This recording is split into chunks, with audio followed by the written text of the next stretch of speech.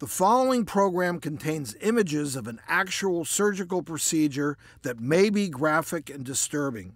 Parents are advised that these images may not be suitable for young children. Samantha is an artist and a mother and thought she had a normal life until a mysterious disease changed everything. It's hard when you look in the mirror and you don't see you. I was first diagnosed with Graves' disease in August of 2017.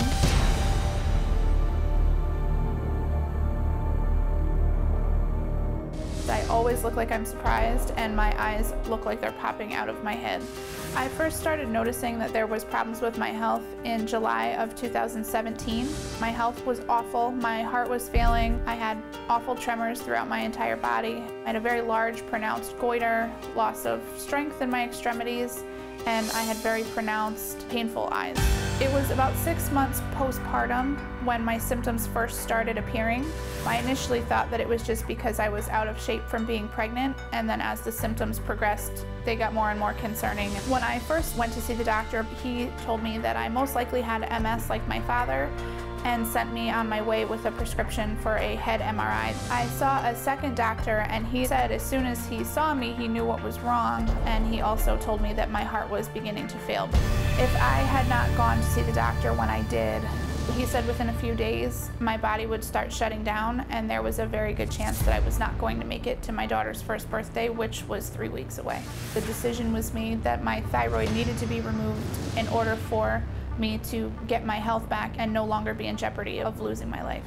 I have this beautiful, amazing daughter, and so dying was not an option. I got my thyroid removed in July of 2018, and almost immediately my symptoms started to subside. For the first time in years, everything is essentially back to normal except for my eyes. I feel bad because my daughter is missing out sometimes because of the side effects of what's going on with my eyes. I just want to be able to look in the mirror and finally see me and be able to give my daughter a normal life with her mom. Thankfully, there was still some hope. Today is surgery day. I'm finally here to have my eyes fixed with Dr. Douglas, and I'm so excited.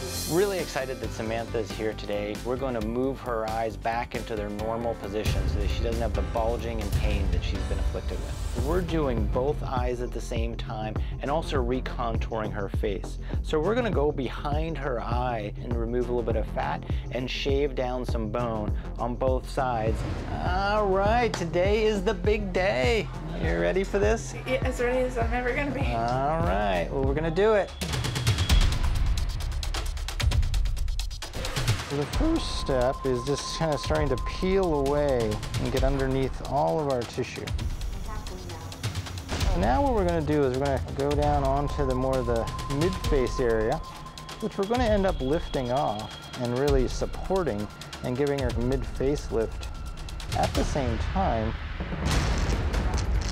And what we're doing now is just ablating one of the little tiny sensory nerves. You'll no longer have pain from this disease.